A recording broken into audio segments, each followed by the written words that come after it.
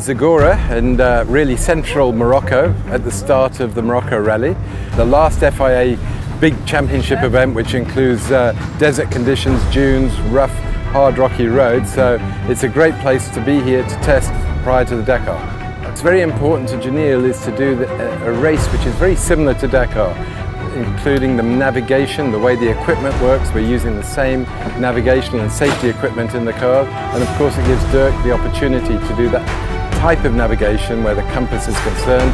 So I must say it's one of the strongest entries I've seen of the Morocco Rally, with Peugeot here and Mini here and ourselves. So it's going to be a big fight up front, and it's going to be a very interesting 5 days to come. For Leeroy and Rob, they're here really to purely practice. They're here to experience these conditions and get used to Dakar.